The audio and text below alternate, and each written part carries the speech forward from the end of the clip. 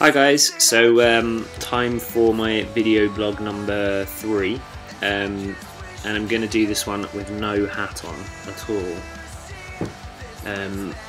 just so you can see. I don't know if you can see, but I have got little bits of hair regrowing around here. So I'm on the mend. I finished 4 weeks ago. Yesterday was my last radiotherapy session. And I did that was the day I did one of the video blogs. I've had so much good feedback so far, but I didn't want to do another one until I knew how I was getting on.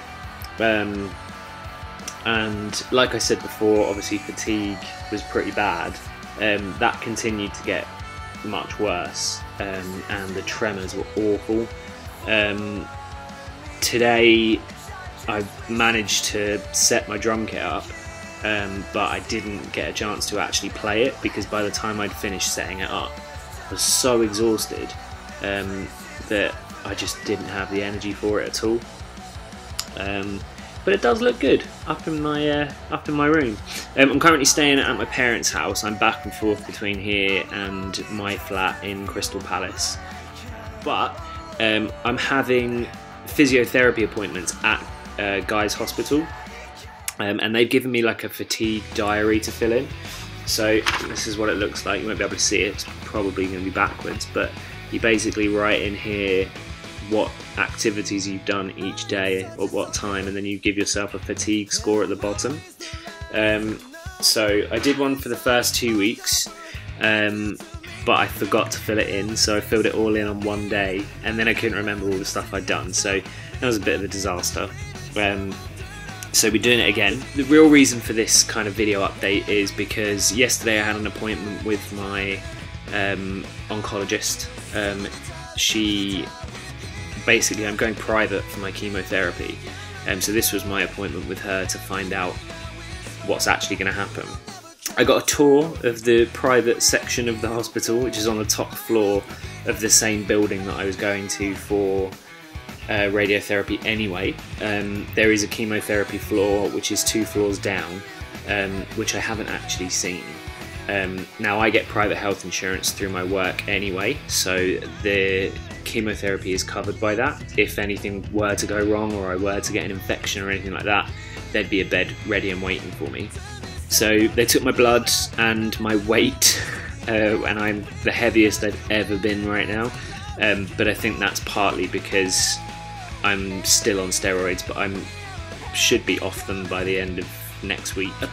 About 3 weeks after radiotherapy finished, I had the worst day that I'd had so far. I've been to see my sister and my nephew, and he's just turned 1, so he's very exhausting anyway. We were there for a good few hours, and then when we got back to my parents' house, my mum said I looked a bit swollen, like my face looked a bit puffy. I can't even remember what happened, but it ended up with me and Rory, my partner, and my mum all just in tears in my bedroom, like just crying.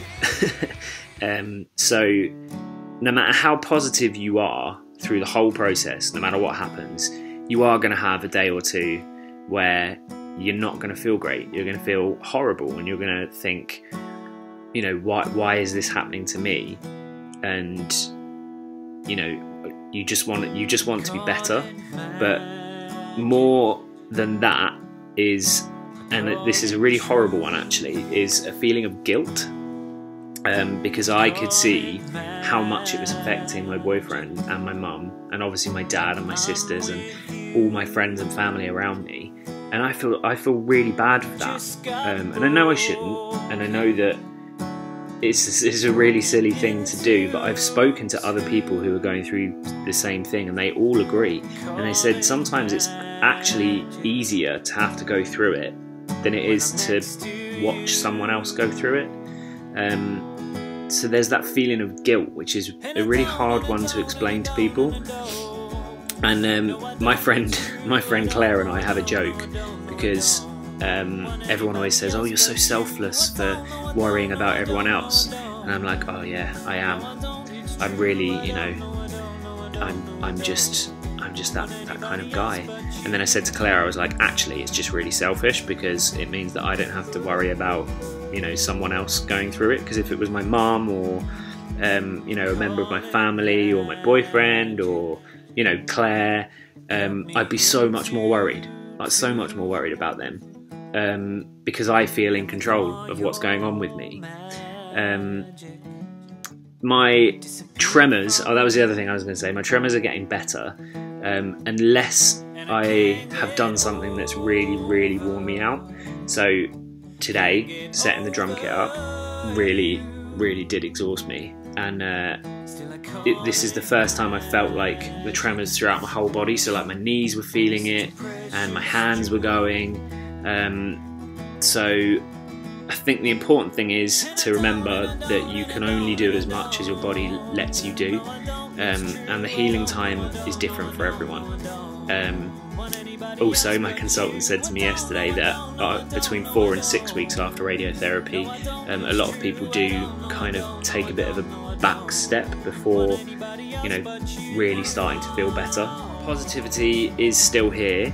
I am having the odd day here and there where it is a struggle, but I've got friends and family around me if I need them, and if I can't talk to them, I know that I've got the Brains Trust is there as well, so if I needed to email them or phone them and just ask for advice or anything like that, I always know that they're there and more than willing to help. So that's a good one to remember. Their website is brainstrust.org, I think, and I'll catch up with you guys soon. See ya.